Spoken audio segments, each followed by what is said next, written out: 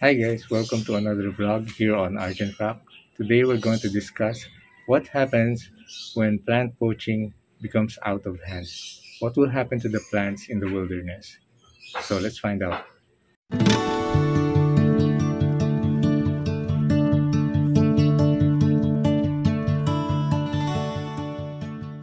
So I'm going to show you an article on the internet about a Chinese flower that evolves to turn invisible and escape humans.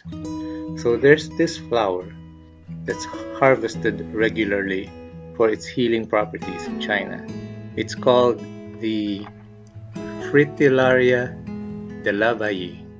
So it's this greenish yellow flower. So it's very ornamental, but it's harvested not because of its appearance as an ornamental plant, but because of its healing properties. So for thousands of years, actually it says here for more than 2,000 years, 2,000 years later, the bulb of the species has been used to treat ailments of the lungs, with high prices in recent years leading to an increase in harvesting.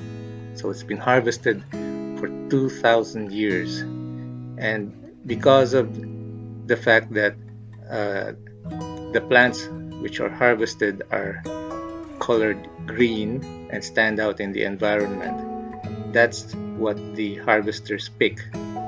So for many years this has happened, and they keep picking the bright green plants, and eventually all that's left are the dull and gray varieties.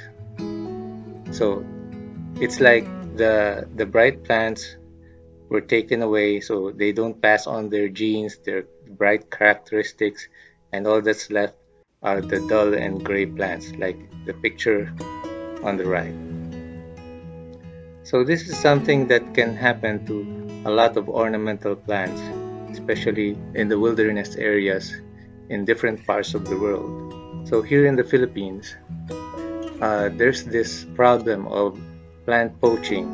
As many of you have known that in 2020, when at the peak of the first pandemic lockdowns, the popularity of gardening and plants increased, so much so that the prices of certain rare plants increased, and the poaching also increased. So a lot of people went into the mountains, harvested rare plants to sell in the cities. So if this continues, what's going to happen is that most of the beautiful plants that we see being sold on the streets, in halamanans, are going to eventually turn gray, because as a tendency, people will pick the brightest and most colorful plants from the wilderness. And so those won't be able to pass on their genes in the mountains, and what's going to be left behind will be those invisible to the human eye. So those that are not brightly colored, like this. So most of the plants will be invisible. So it's a sad thing, because that's not the way plants would normally evolve. So there's a reason why these plants are brightly colored, but because of the intervention of people, it's going to happen eventually.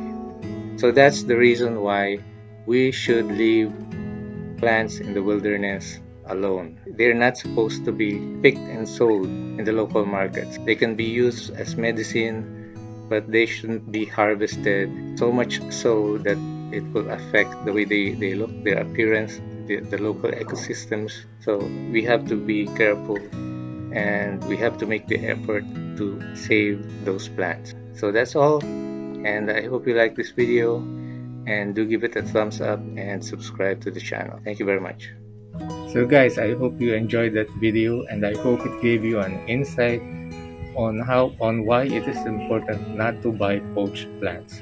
So when you buy plants, make sure they're from a reputable source. So see you around next time.